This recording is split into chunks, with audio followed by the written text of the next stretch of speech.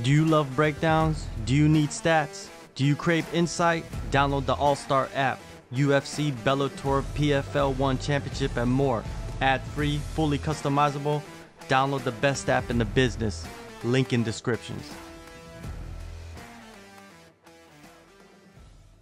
For sure. Now let's go through this these sequence of events, right, in the featherweight division, because right now it's like kind of shaking up, right?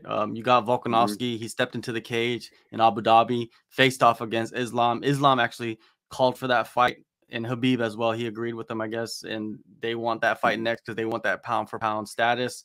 Now they're talking back and forth like Islam is not signing the contract, but then Islam's returning and saying, because you never know what you can believe, right? With these Twitter battles, you never know, right? You never know. But do you feel like that fight's going to happen? That fight with Volkanovski and Islam?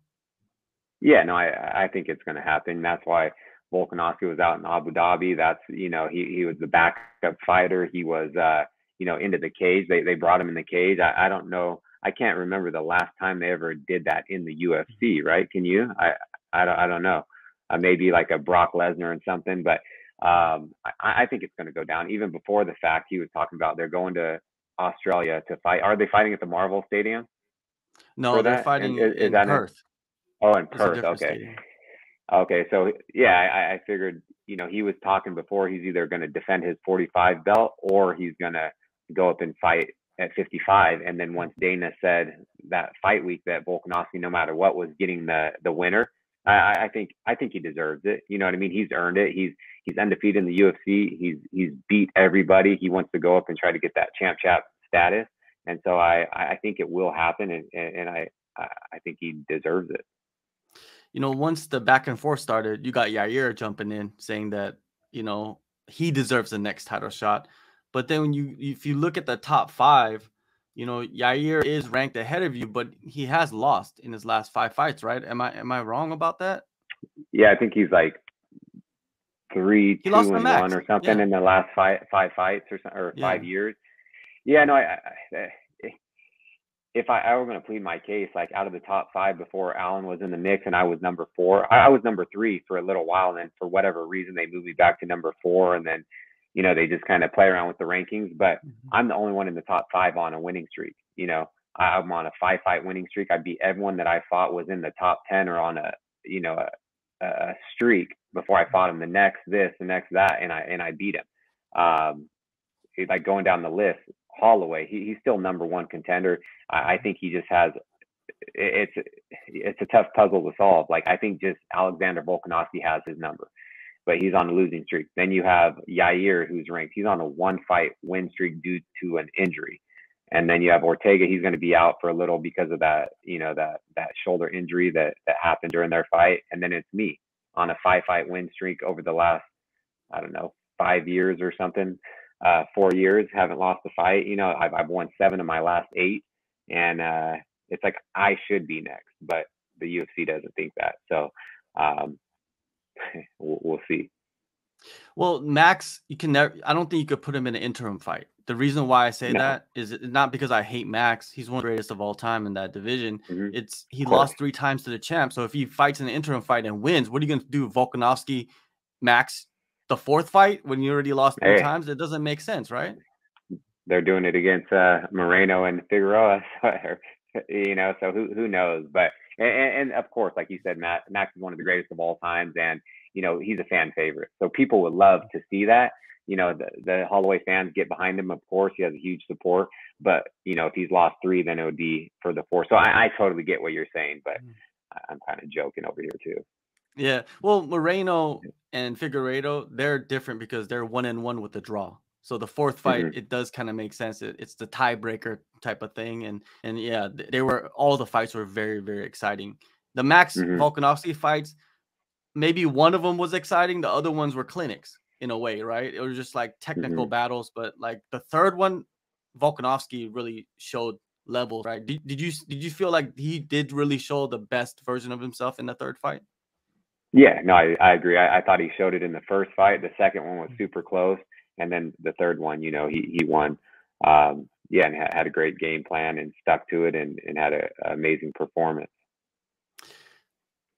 Ortega, he's injured, so he's out of the picture. I believe he's like number 3 or something like that.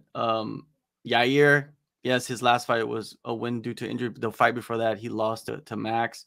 You do have Arnold Allen, and then it puts you in a position where you can fight for the interim title. People are talking about that. I think who else was Chael talking about it? There's people that support you, in the industry, like pushing for you to get the interim title shot because Volkanovski, if he does go up in weight, the title's kind of tied up there, right? So Yeah, because if he does go yeah, up, it's like the title will be tied up for an entire year. Because if he goes and yeah, fights in February, he's not going to turn around and fight in March. It's probably going to be International Fight Week in like June or July, and so that'll be a year. You know what I mean? And they've done interim titles 3 months after a champion's won yeah, in certain weight classes, 4 months, and so now they're saying the interim title won't happen.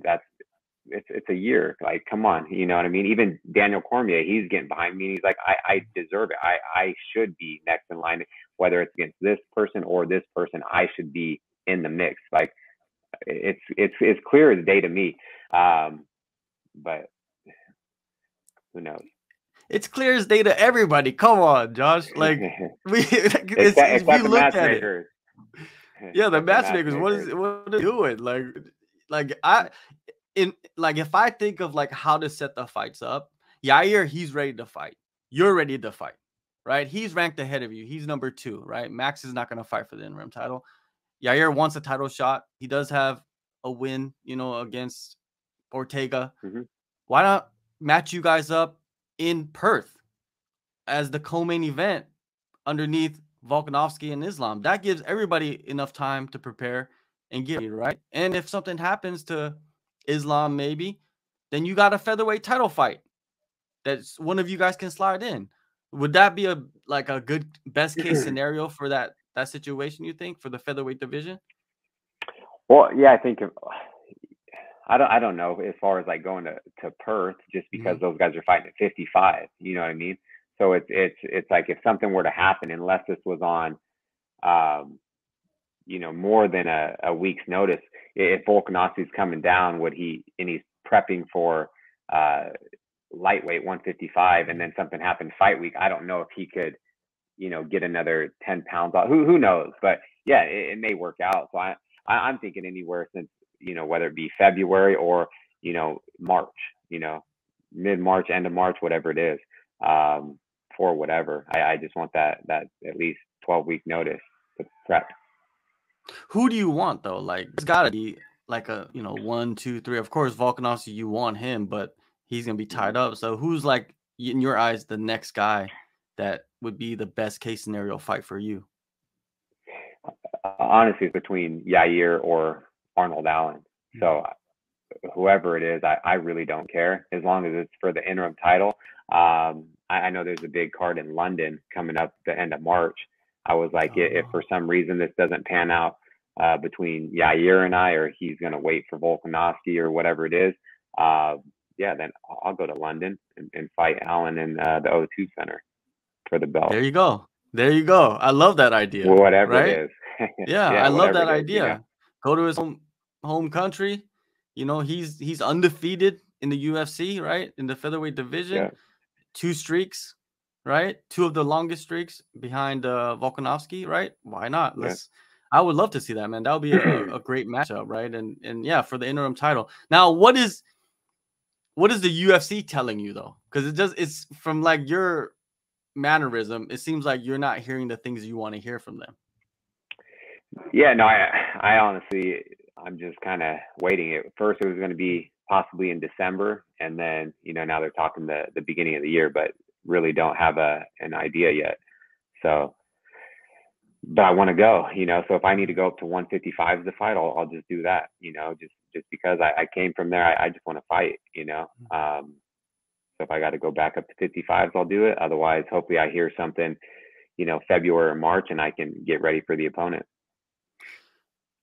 What does the UFC say? They're like, all right, we don't have a fight for you at featherweight, so we're gonna give you a 155er. Like, are they open to that? No, I haven't even asked them, but I would. I've just been thinking about it, and I can fight at 55s. I can, can go up and down too.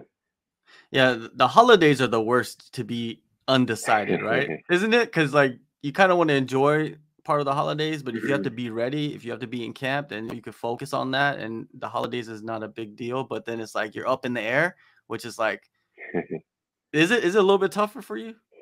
No, not really. Just because Yeah. man, I've wrestled my whole life, so it's like the wrestling season is right in the bulk of the holidays. It's from like August or September all the way till Mhm. March. So it's like I was always in wrestling for, Thanksgiving, Christmas, New Year's, like all through college, and then since I've been fighting for over a decade too, it's I'm just used to it, and I don't really care because I've if I have a fight in the beginning of the year, say February or March, I can enjoy it. I've had fights in December and January, all over the place. So I just stick to my regimen, my routine, and then I treat myself after. I'll definitely make up for lost food or the holidays. Yeah, for sure, man. The paycheck is much better than some extra Yeah, exactly. I pieces can of cake, enjoy it with right? everybody.